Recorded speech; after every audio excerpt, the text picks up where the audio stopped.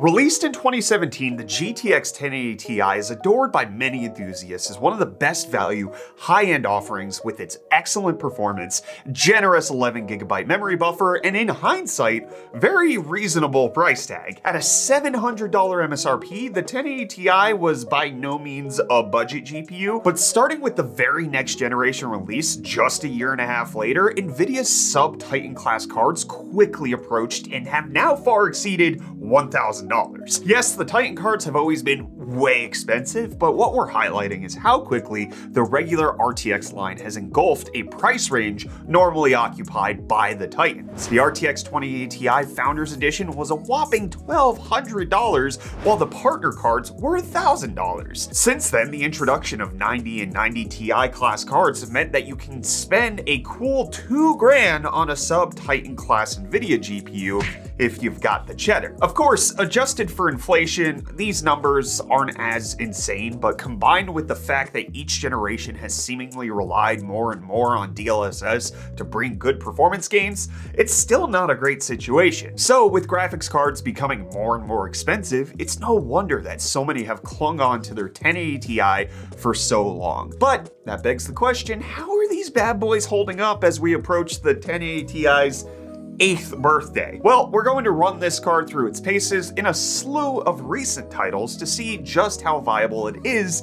to still be rocking this old geezer in your PC. Our test system spec'd with a Ryzen 7 7800X3D and 32GB of memory on Windows 11 24H2, in case you're curious. So we'll start with a few pre-2024 titles, then move into some more recently released ones. With most of these games, we've elected for full 1080p, no upscaling, though there are a few exceptions we'll note. And since we also tested the RTX 3070 and RX 6800 recently, we'll compare those cards in a few games as well. Starting with the game the 1080 Ti crushes at 1080p, we're looking at Baldur's Gate 3. In a populated fighting scene, we were able to crack an 82 FPS average at the Ultra preset. With Hogwarts Legacy, we needed to drop the settings down a bit, but still achieved a respectable 70 FPS average while running around the open world. When we move up to 1440p high, we can compare to the new cards to find the 3070 is nearly 50% better and the RX 6800 is over 80% better. In Far Cry 6 built-in benchmark, we saw a similar result to Baldur's Gate, as we were able to push 72 FPS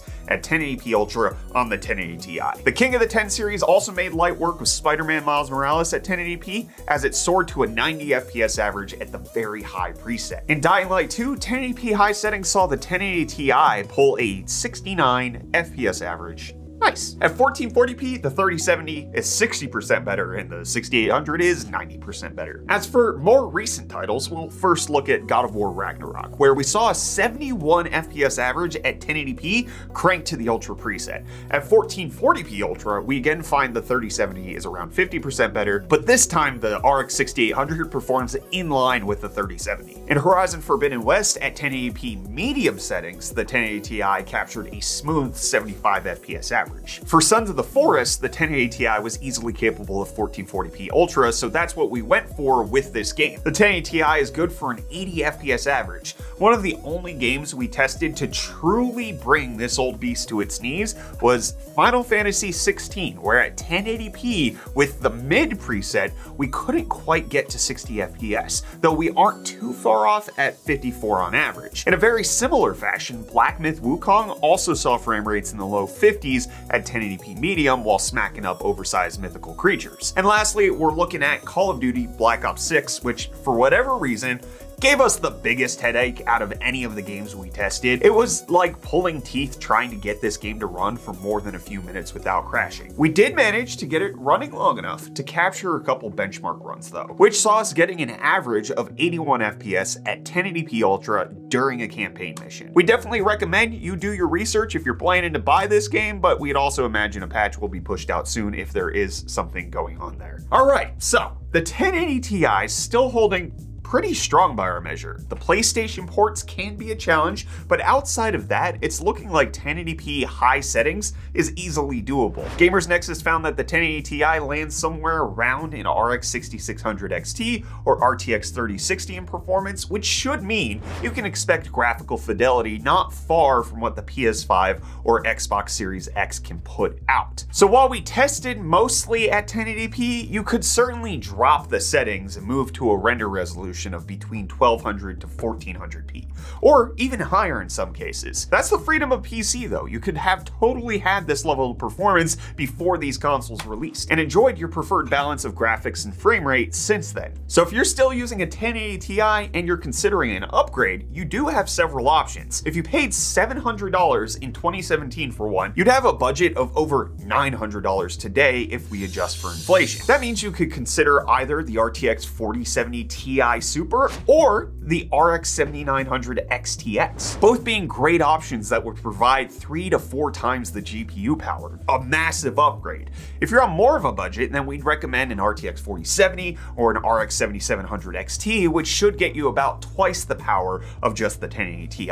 And in case you want a full breakdown on what graphics card you should be considering at every budget, you can check out this video that we released last week right there, where we break it down via price points to give you the best recommendations that we know of. And if you're considering upgrading to a 1080 Ti, it looks like there's plenty of listings on eBay here in the US asking for between $150 and $200. And while that's not a bad choice, it also looks like you can get an RX 6700 XT for around $250, which would likely outperform the 1080 Ti by quite some margin. And if you're only considering Team Green, then a used RTX 3060 Ti would also be a better choice than a 10 series card in terms of support, features, NVENC encoding, DLSS support, ray tracing, all of that stuff. Not to mention that who knows how long NVIDIA is going to continue driver support for this. We're still lucky that they're including GTX 970s on the drivers. The 1080 Ti at 7 years old right now is pushing it. NVIDIA used to cut out support at 7 years. So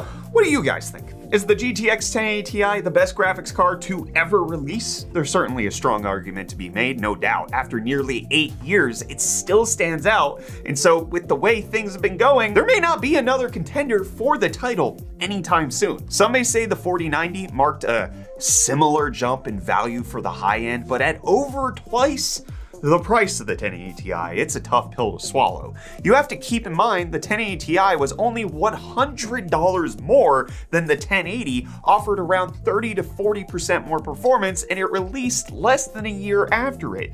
That was pretty incredible and unprecedented, and we haven't seen it again. The next best value card since the NVIDIA 10 series for us would be the Radeon RX 6000 series. Both the 6800 and 6800 XT came in under the price of the 3080 while offering performance very close to it, dwarfing the 3070 at a minimum. The 6700 XT also came in offering a much better value than virtually anything under $500. The RX 7000 series also slots in well, but doesn't offer that much that the 6000 series didn't. And the RTX 40 series was anything but impressive in the value department. Let's not forget the RTX 4060 and 4060 Ti offer basically nothing over the predecessors, often performing nearly identical.